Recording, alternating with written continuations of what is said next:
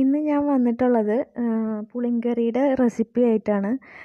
ഞങ്ങളുടെ നാട്ടിലൊക്കെ കല്യാണങ്ങളും ആഘോഷങ്ങൾ പെരുന്നാളുകളൊക്കെ വരുമ്പോൾ ഒഴിച്ചുകൂടാനാവാത്ത ഒരു വിഭവം തന്നെയാണ് ഈ പുളിങ്കറി.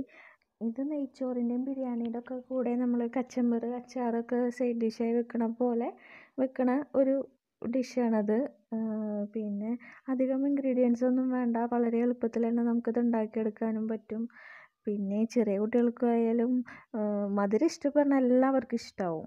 അപ്പോൾ വീഡിയോയിലേക്ക് പോകുന്നതിന് മുമ്പായിട്ട് അൽഫിയാസ് കിച്ചൻ സബ്സ്ക്രൈബ് ചെയ്തിട്ടില്ലാത്തവരാണെങ്കിൽ സബ്സ്ക്രൈബ് ബട്ടണിൽ ഒന്ന് പ്രസ് ചെയ്യണം. അതിനുശേഷം ആ ബെല്ലൈക്കണിൽ ഓളൊന്ന് പ്രസ് ചെയ്യണം.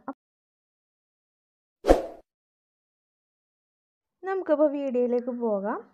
ഇതിന് വേണ്ട സാധനങ്ങൾ: ഒരു 1/4 കിലോ പുളി പിഴിഞ്ഞ് വെച്ചേക്കണത്, 1/4 കിലോ തന്നെ ശർക്കരയും വേണം. പിന്നെ ഒരു 100 ഗ്രാമോളം ഈത്തപ്പഴം എടുത്തിട്ടുണ്ട്. പിന്നെ 2 പച്ചമുളകും എടുത്തിട്ടുണ്ട് ഞാൻ. ഇത്രയും സാധനങ്ങൾ മാത്രമേ ഇതിലേക്ക് വേണ്ടതുള്ളൂ.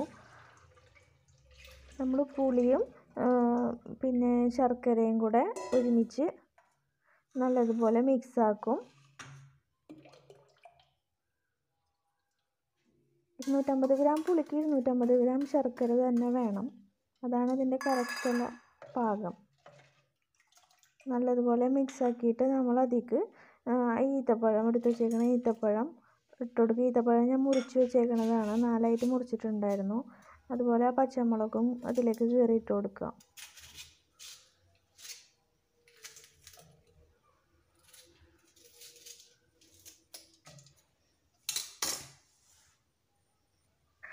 എന്നിട്ട് നല്ലതുപോലെ ഇത് അങ്ങോട്ട് ഇളക്കി കൊടുക്കുക. ഇളക്കി കൊടുത്ത് എല്ലാം നല്ലതുപോലെ മിക്സായിട്ട് നമുക്കിത് അടുപ്പത്തേക്ക് വെക്കാം. ഇതിൽ നമ്മൾ ഇനി കൂടുതലായിട്ട് ഉപ്പ് നമ്മൾ ആഡ് ചെയ്യണില്ല. പുളിയിലും ശർക്കരയിലും ഉപ്പുള്ളത് കാരണം കൊണ്ട് ഉപ്പ് നമ്മൾ ഇതിലേക്ക് ചേർക്കണില്ല. ഞാൻ തീയത്തിൽ ചേർത്തിട്ടില്ല ഉപ്പ്.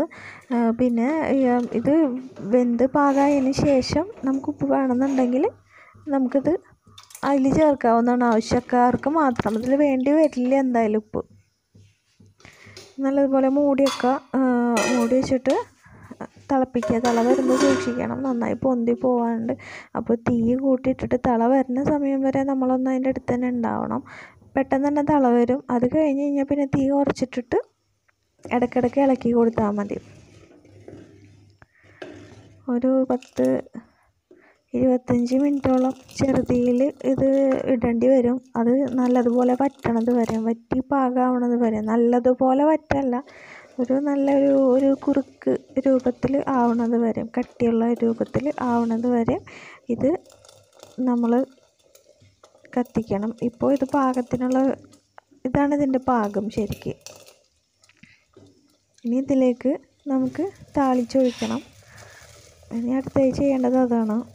വെളിച്ചെണ്ണ ഒഴിച്ച് ചട്ടി ചൂടായി വെളിച്ചെണ്ണ ഒഴിച്ചതിന് ശേഷം നമ്മൾ ഇതിലേക്ക് വേപ്പിലയും ഉണക്കമുളകും ഇത് മാത്രമേ നമ്മൾ ഇതിലേക്ക് ആഡ് ചെയ്യുന്നുള്ളൂ. അത് നല്ലതുപോലെ ചൂടാക്കിയിട്ട് ആ കറിയിലേക്ക് ഒഴിക്കുകയാണ് ചെയ്യണത്.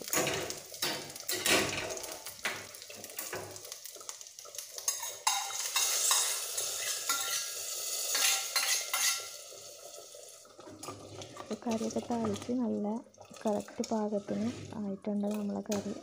ഇനി നമുക്ക് തീ ഓഫ് ചെയ്യാം.